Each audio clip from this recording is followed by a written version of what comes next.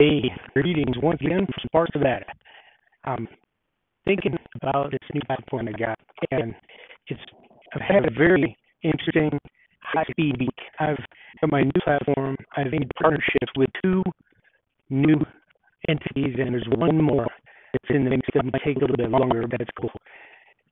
And it's mind-boggling. All this new stuff that's coming through, and I'm working with all these different tech things and different regulations and so on. And it's weird because, one time you think, well, I want to do this, and you may think, well, I don't know if there's an awful lot to this. I don't know if I can handle all this. And what you find out is when you get into the mix, things just begin to happen, and you follow steps, even though you didn't know what you were going to be doing, and everything just kind of unfolds. It's awesome. And one of the things that I have come up with, it's not a philosophy, it's more an observation. And I suppose everyone knows that already. But the only way you can get anything done is to do it. And I realize it sounds kind of basic. And it is. But if you think about it, everything is that way.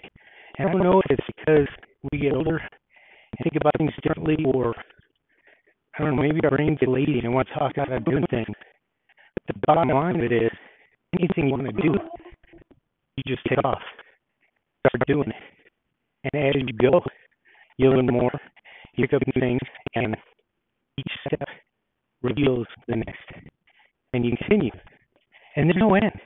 There's certain things you can set up and get what you might call done, where they're workable. But it never really ends. Some things last longer than others. Some things will work longer than others. You can leave them alone for a longer period of time, but nothing really is ever finished completely. Personal growth, business growth, it doesn't matter. For instance, right now, Apple's got the iPhone, the iPad, iMac, all these different products. And a lot of them didn't even exist 10, 15 years ago, whatever. And every time there's a new iteration of a computer, it can do new and different things. And this upgrade improvements, which happen all the time. I guarantee you, within the next 10 years, you're going to see Apple come up with things that you've never seen before. They may have been imagined. They may have been in a movie or something, science fiction. But design has become so blurred nowadays that any science fiction is just around the corner, right? So that's what I'm saying. It doesn't matter. You're never going to be totally done.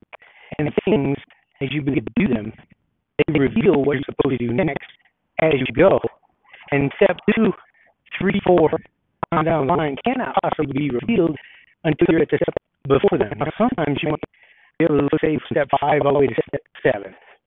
But you never can see too far ahead. Almost every time, if you think you do, you're going to end up going a little bit in the wrong direction after just as you go, which is the entire concept I'm talking about. You do not have this plan that you lay out, you do this, you do this, you do this, and everything works out the way you think it will. And I think this is something that's been programmed into us from the time we were in kindergarten. They give you a lecture, they explain things to you, tell you how things are supposed to be, and if you give them the answers that they expect, then you get a passing grade or a gold star or whatever, you get your rewards. And I think the longer I go, especially on entrepreneurial things, it's amazing. It's just tragic that people are taught that way. And it's a downer if you're a parent. I didn't know how to teach a kid back when. Now I do. Now I taught my Rock's daughter, and I have to explain to her these things that I'm learning.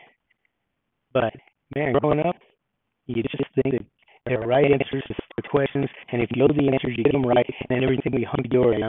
It's just following the model gets you fairly far as an employee, as a person who does a job and gets things done in a certain area. But when it comes to being an entrepreneur and come up with new scenarios, new whatever, everything new all the time, there's no right answer. You can do things that work, but is that right? I don't know, there might be something else that could work too. Bottom line of this whole discussion is, if there is something that you've been thinking about starting and you wonder if you're ready or you don't have this or that, it doesn't even matter. The whole point of the entrepreneurial exercise is to get into the mix and see what's coming and adjust as you go. And until you revert back to that, like I think that's the way everybody was born, until you get back a firm grip on that and realize the only way to get anything done is to continue on step as it appears, you're stuck. you'll spin your wheels. Don't let that happen to you. Right now, take that first step and whatever it is you want to do, and get started today. I'm telling you, from experience, right now, just keep hammering home every day. What I'm telling you now, everything will appear as you go, and you can adjust. And it's the only way you'll ever get anything done. So start today. That's all I got for right now. I will talk to you tomorrow. I'm out.